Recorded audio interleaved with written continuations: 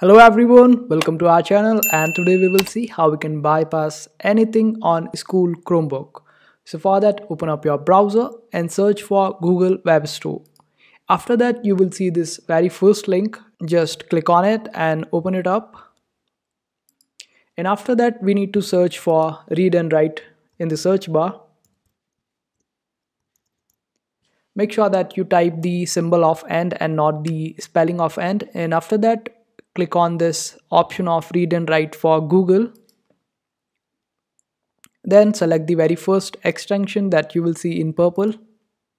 After that, click on add to Chrome, and since I already have it, that's why it is saying remove from Chrome to me. So just click on it, add to Chrome, and then a pop-up will appear. Just click add as an extension, and after that open up a new tab. And I will be providing you a code in the description. Just copy this code and paste it in the search bar. Then click enter. After that, this is where it will lead you to. Just let it open and then select this sign in options. Then click on sign in with GitHub. And then click this icon on top. And after that, this screen will appear. Just hover around your cursor on open source and select topics. In the topics, scroll down to the very last. Click on load more.